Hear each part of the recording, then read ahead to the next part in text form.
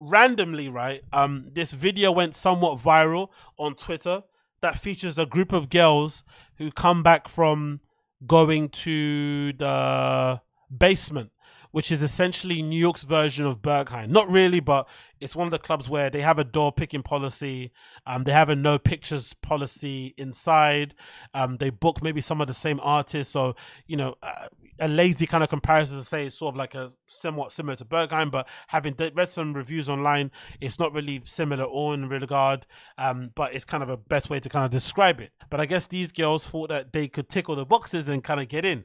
They didn't get in, they got rejected, and they're on the bus back home, mulling over the fucking failed night that they're having, which is always horrible. When you go out and you get rejected from a club, even in a place like Berlin, people always say a lot, oh, if you get rejected from Berghain, doesn't matter because there's all these clubs in Berlin you can just go to. That's all well and good to say, but still getting denied feels like shit. I've never got denied, touch wood, thankfully. I think, you know, we know why, but I've never been denied. But I'm sure it does feel horrible. Even if you know you could go to fucking Trezor, you could go to Aiden, Club Ost, fucking RSO, all these places around you could go to have a good time, it still feels like shit. And it still feels incredibly personal when somebody rejects you. So I don't blame these girls for fucking throwing a fit and being really upset about it. The way they did it was fucking hilarious. I'm going to play the video for you now. It might be one of the funniest club rejection things I've seen in a really, really long time. And I fucking love them for their honesty about it, because I feel like most people have felt this way, but usually you're embarrassed about getting rejected. So the last thing you want to do is record a video of yourself admitting that you got rejected. You're just going to carry on the night like nothing happened. But these girls are laying it bare and they're making it known that Basement is fucking racist and sexist. So let's play it here. So we're on the bus because we got turned away from the Basement for some miraculous reason. It's queer night. 2 Arabs. Again. But it's a gender neutral space. And we didn't look artsy or gay or POC enough for them. Yes. But Barbie got in. Say that again?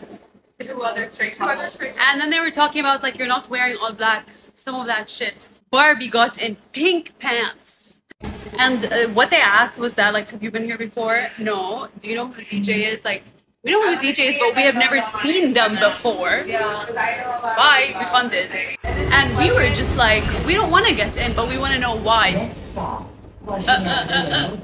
Basement, you are sexist. Like 10 men before us got in. Queer night. Lies. The guy who checked our IDs was good. Everyone else.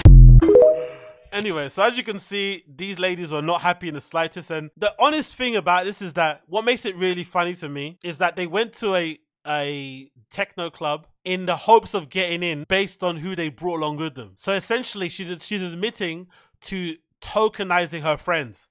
So she says queer behind her, basically, you know, insinuating that 2 of her friends behind her are queer and that they're clearly not, you know, they may be racially ambiguous. Maybe one is somewhat Asian, maybe one isn't white, maybe she's got a dash of fucking Romanian. I don't know what it is. But I just find that fucking hilarious that she took 2 of her friends who are queer to this club in the hopes of getting in, and they still rejected them. And then she's like, oh, 2 Arabs, that means like non-white, thinking that that gives you a pass. And they still got rejected. That's what fucking makes me laugh, because that's what you get taught online. If you go online and you listen to these fucking donuts that say, oh, here's how to get into the Berghain, here's how to get into this sort of exclusive club, right? They'll tell you to wear black and to put on a dog collar, to have like a harness on, and to essentially gayify yourself to get into these nightclubs, which is absolutely horrendous, in my personal opinion. The last thing that I would want when I go out is to be wearing clothes that I wouldn't normally wear when I go out. I don't want to put on a fucking costume. That's why I don't go to fucking Halloween parties. That's why I don't go to fancy dress parties. I don't want to put on a costume. I want to wear what I actually wear, naturally. Things that go with my style, things that I kind of, you know, I'm congruent with. So, yes, I'm going to wear what I want to wear. And also, I want to die on my own sword. If I don't get in based on who I am, cool, no problem. But I'm not going to go there and fucking, you know, FAG myself up to make it kind of make sense so I can kind of walk in. That's weird. I've never understood those kind of recommendations. People do that. So people that listen to that kind of advice, this is what happens to you. Because people can smell you from a distance. They can smell your inauthenticity from a distance, especially if you're in the business of door picking. Door picking already is a bit strange of a profession, but if you do it well, the idea behind door picking is that actually you're doing the punter a favor. You're trying to figure out if the person that's coming to the door is a good fit for the night inside. You're trying to help them out. Say, hey, I don't want you to go out there and be freaked out by what's going on because you don't get it. And then you're going to be exuding this vibe of being freaked out. That's going to make people feel uncomfortable in the space that they're meant to be feeling uncomfortable in. So, not tonight. Go somewhere else where you might fit in a bit better. But surely if you're going to these sort of clubs, you have to do some level of research. Some level of fucking op-spec to figure out what's going on. The major sort of red flag for me in this sort of complaint is that they said they didn't know who was playing. I feel like if you go to a nightclub and you go specifically to especially a big popular one that's hard to get into, one thing you should always do is try to acclimatize or familiarize yourself with the lineup. When the Bergahain lineup comes out, you know, most of the people, myself included, you're going to try and Google all the names that you don't recognize and figure out if they're people that you want to see and listen to. I think, I'm not really too sure if this is true, but I think there was a time, maybe I'm misremembering this, but there was a time when I used to go to Berghain, the bouncers would walk down the queue. And if they didn't think you'd fit, they'd kind of tell you to go. And I personally think that should be reintroduced because when I last went in like June for that fucking Club Sylvester, the special event they do, right? It broke my heart because I was in the queue with a couple of normie guys, like these American dudes, and it was clear to me that they were not going to get in. Number one, they were getting fucking smashed in the queue, which people don't usually do. They were talking a bunch, really loudly, which people don't do also. You kind of have to behave yourself, be a bit quiet. And just kind of being themselves, having fun in the queue that you do in normal nightclubs, right? I knew that they wouldn't get in, deep down. But we were in the queue for like 4 hours, just standing there because it was a special event. It was super busy, not moving. And I thought to myself, why don't the bouncers come down in the queue? The queue's not moving anyway. And just say, hey, stop waiting here. You're not going to get in. Just leave. That would have probably done everyone a favor, but they kind of let you get all the way up to the front and then they reject you. That's the only thing that I don't really like. So I feel like the fact that they rejected them so quickly and said, hey, just carry on with your night is a good thing. Maybe New York, not the best because, I don't know, maybe because of the location of fucking basement is super far from everywhere else, so you can't really go to other places. That might be a bit of a bummer. But I feel like the bouncers probably did them a bit of a favor, telling them not to go there because most likely the vibe wouldn't have, you know, clicked with them when they went in there. And they probably would have realized they realized a mistake. They made a mistake before whilst they're in there and it'll be a bit too late. But I want to quickly see actually the reviews of the club itself in fucking Google. It's called Basement NYC. Someone says here the 5 stars actually 7 months ago. One of the best parties I've been to so far. Real dark techno with awesome sound system. We came from Toronto and we had a blast. Another person says we need to get a real in these reviews. Dress in black or dark colors. No big groups. Don't ask too many questions. Look like you belong there. Stop smiling. Even don't be on your phone in line. Do everything the bouncers say. Yes, it's a vibe base, so work on. Exactly. See, I actually agree with this. I'm not going to lie. Don't be on your phone in line. Do everything the bouncers say. Yes, it is quote unquote vibe based, so work on your vibe. Once you're in, amazing experience. There's nothing wrong with this. I don't agree with dressing up and pretend to be someone that you're not. But actually trying to improve your vibe so that you kind of match what's going on in there so that you can fucking get in is the bare minimum you should be doing, personally. Another person says here, it's one of the few places where I can dance and immerse myself in music. 1-star review says, most terrible experience at this place. We had a group of 6 people and when we were waiting in the gate, they directly denied our entry without any reason. They are definitely discriminating against certain groups. They are using a vague so-called vibe check to disguise their discrimination behavior. Do not come to this place. You will be the next victim of the night. It will be ruined. Putting the entire success of your night into going to one specific club is immensely lame and radiates dork-like behavior, personally. No club, no person can dictate the success of my entire night. I can have times where I go out certain places and it's not to my liking, right? Maybe I'm a little bit annoyed that it's maybe not the best, but it's not going to fucking dictate my entire night. And most likely, if I have one bad experience, I just won't go back again. I'm not going to fucking sit there and write a review. But anyway, we move. Another person. Recently had a bad experience at Basement NY. My friends waited in line for an hour, only to be greeted by a manager who asked why we were there. I'm surprised people are getting triggered by being asked why you're there. Surely, if you're that excited to go to a party or go to a rave, right? Or go to a club night or to see a DJ. She's like, oh my God, I can't wait to come and see. Or actually, I'm here to see the fucking closer. It's this person, this, like, that's actually quite interesting. Like, why are you here? Why did you come here? Like, you just decided on the whim, just like, come on, man. That's a bare minimum. Anyway, oh my God, it's a fucking essay. When we responded that we were there to have a good time, I think American people have the same thing that we have in England. We don't really do well with door picking culture. It's not a thing. I think that's the reason. I remember reading or watching a documentary on Studio 54. That's part of the reason why Studio 54 kind of crumbled. Studio 54, that documentary, right? It's really good because what it details is that it was first a quote-unquote community space, a kind of a safe haven for the LGBTQ plus scene, right? In some respects. Then it turned into like a celebrity hangout and a cool spot. And then the priority kind of shifted in terms of getting kind of the people in from the community in and more so celebrities. And I think that's what led to the end, because then the regular people got disgruntled, they caused a ruckus outside, and that eventually led to the fucking closure of the club. That is what I think led to it. So in general, America and Britain, we kind of share that kind of similar vibe when it comes to clubs.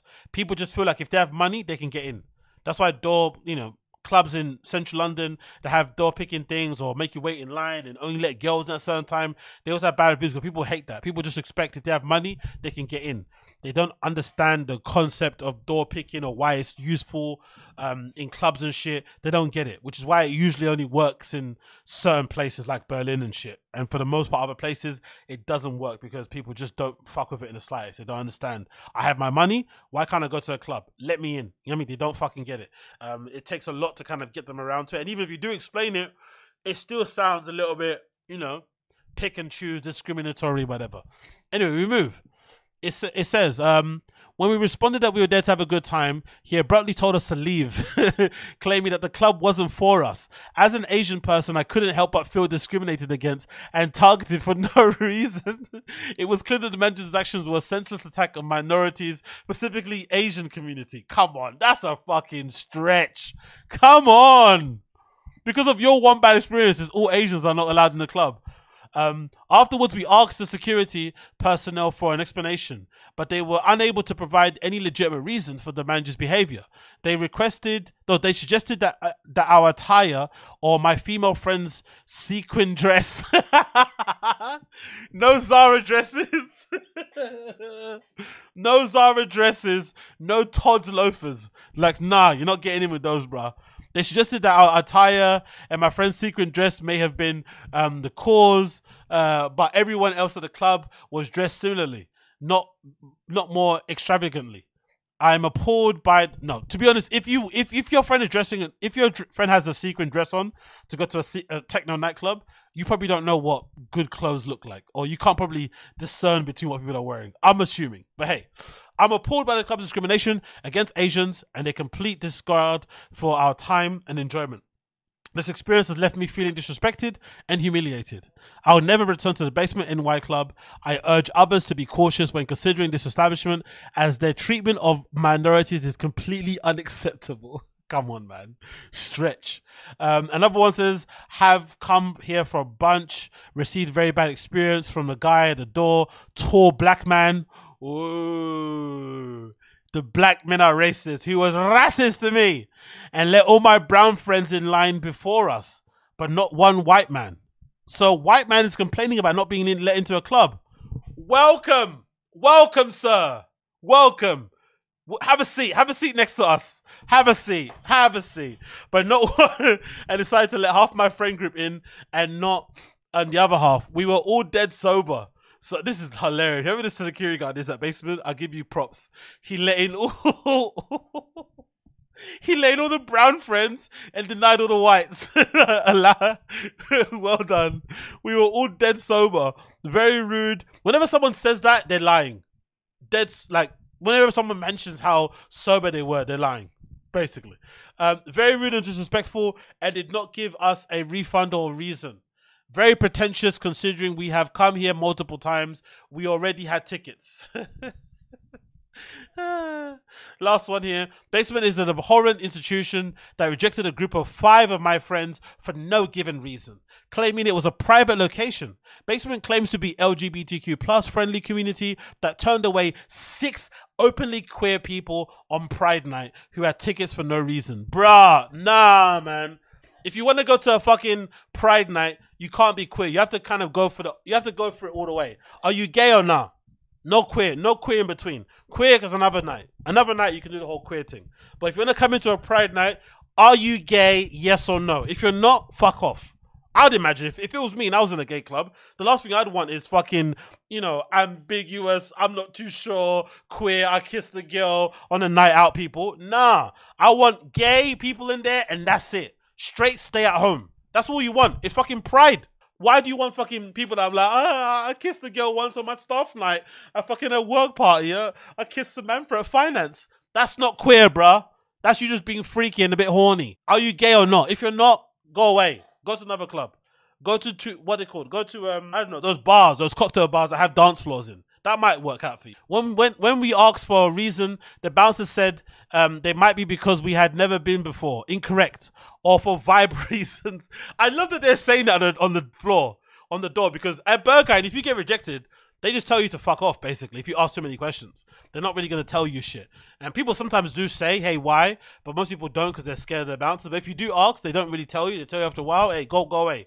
It's my house, you're not allowed in. No, that's what they say. At the end, if you keep going, they'll say, it's my house, I'm not letting you in or something. But I love that the bouncers in fucking New York are saying, you don't match the vibes. You're not a good vibe. Like that's quite insulting. That's actually quite hurtful. Someone telling you don't pass the vibe, aka you're not cool. Go home. Go watch a boiler room set or something. Get fucked.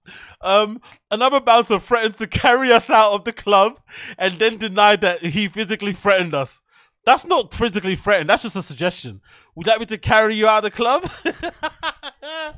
Considering the long history of homophobia in club settings, it's absolutely repulsive that this institution will hold a Pride Night and then have this bouncers physically threaten visibly queer ticket holders. What does visibly queer mean? What does that even mean, visibly queer? Was you fucking snogging Samantha from finance in the fucking line, hoping that'd get you in? Was you wearing a sequin dress? Visibly queer. We were inquiring about the legality of this. Do you know, God, legality? If you care about the safety of queer people in nightlife. Legality, yo. People are such dorks, man. There's nothing more lamer than getting rejected at a club and then causing that much of a stink. The only thing more lamer than that is actually going to a club in the first place. The fact that I go to Berghain and that I subject myself to these fucking techno nightclubs and these clubs in Fold in London and shit, and I'm out here queuing, I'm going to forests to go and party in warehouses. I'm lame anyway. I'm fucking lame, right? Cool. We know that. But in my head, I think I'm cool, but the action of itself is fucking lame.